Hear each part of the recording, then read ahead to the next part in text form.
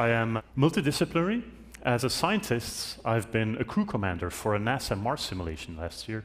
And as an artist, I create multicultural community art all over the planet. And recently, I've actually been combining both. But let me first talk a little more about that NASA mission. This is the HI-SEAS program. HI-SEAS is a NASA-funded planetary surface analog on the Mauna Loa volcano in Hawaii. And it's a research program that is specifically designed to study the effects of long-term isolation of small crews. I lived in this dome for 4 months with a crew of 6. Very interesting experience, of course. We did all kinds of research. Our main research was actually a food study, but apart from that food study, developing a new food system for astronauts living in deep space, we also did all kinds of other research. We did extravehicular activities, as you can see here, wearing mock-up spacesuits, but we also had our chores and lots of other stuff to do, like questionnaires at the end of every day. Busy work. Now, as you can imagine, it's quite challenging to live with just a small group of people in a small space for a long time. And there's all kinds of psychological challenges. How to keep a team together in these circumstances, right? How to deal with the warping of time you start to sense when you're living in these circumstances, sleep problems that arise, etc. But also learned a lot. I learned a lot about how individual crew members actually cope with a situation like this. How you can keep a crew productive and happy. For example, giving them a good deal of autonomy is a good trick to do that.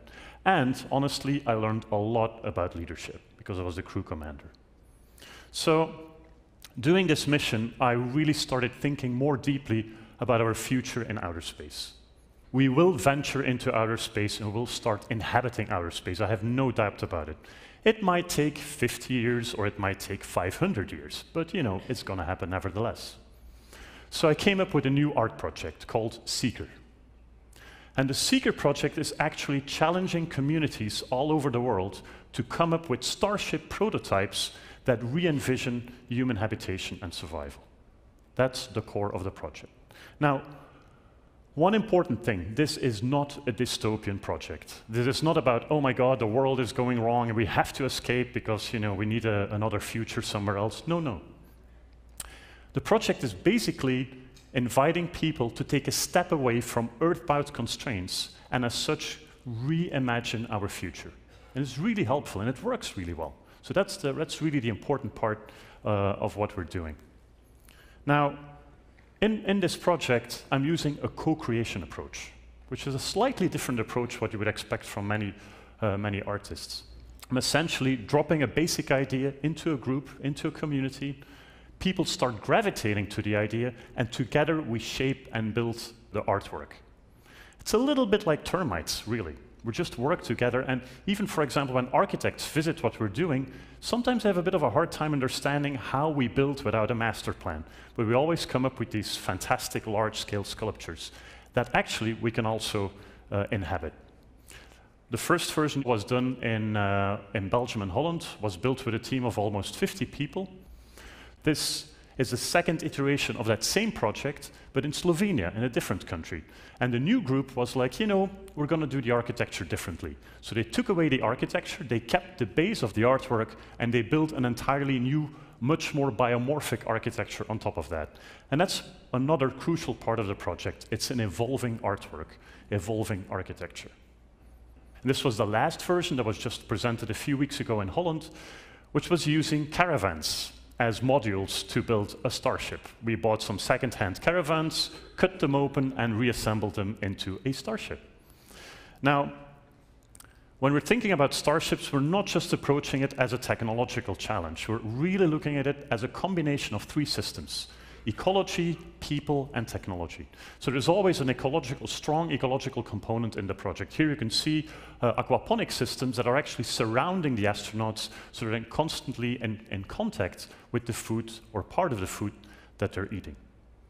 Now, a very typical thing for this project is that we run our own isolation missions inside these art and design projects. We actually lock ourselves up for multiple days on end and test what we built. And this is, for example, on the right-hand side, you can see an isolation mission in the Museum of Modern Art in Ljubljana in Slovenia, where 6 artists and designers locked themselves up, I was part of that, for 4 days inside the museum. And of course, obviously, this is a very performative and very strong experience for all of us. Now, the next version of the project is currently being developed together with Camilo Rodriguez Beltran, who's also a TED Fellow, in the Atacama Desert in Chile. A magical place.